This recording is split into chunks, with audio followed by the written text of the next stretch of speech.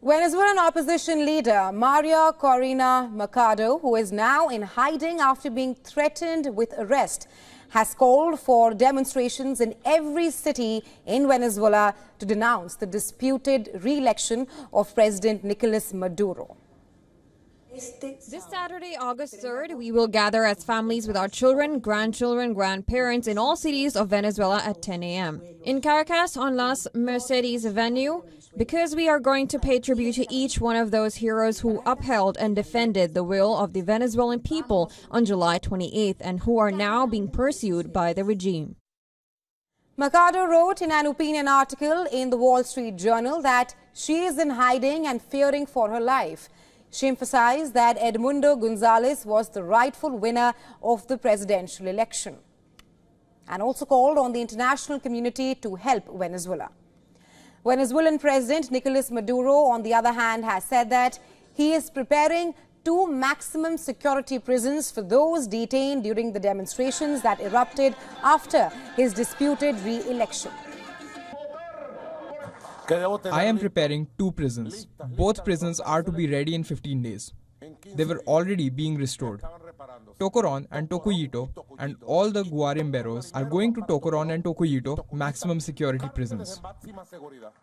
This has concerned relatives of people detained in Venezuela's post-election crisis. They wait outside a detention center in the capital, hoping to hear from their loved ones. Mr. President, it's not my fault to be here waiting for my grandson. I did not send him to do anything wrong. I don't condone his actions. You can burn me alive if you want, but release my grandson well and alive, because he is the only one I have.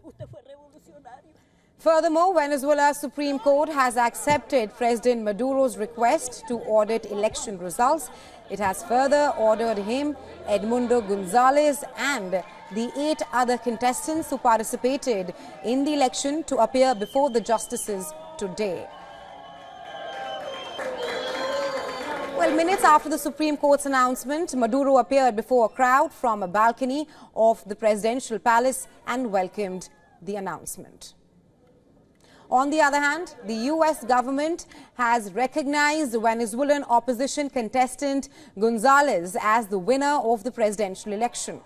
It is discrediting the results announced by election authorities who declared President Maduro as the winner.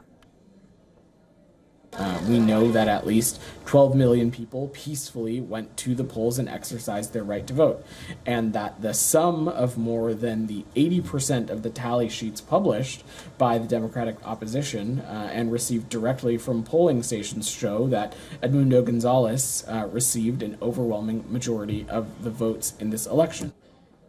Not only U.S., earlier Brazil, Colombia and Mexico called for impartial verification of the results of the presidential elections in Venezuela.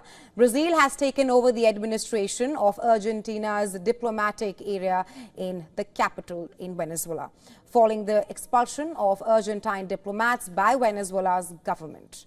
6 Venezuelan opposition figures are now taking refuge in the embassy.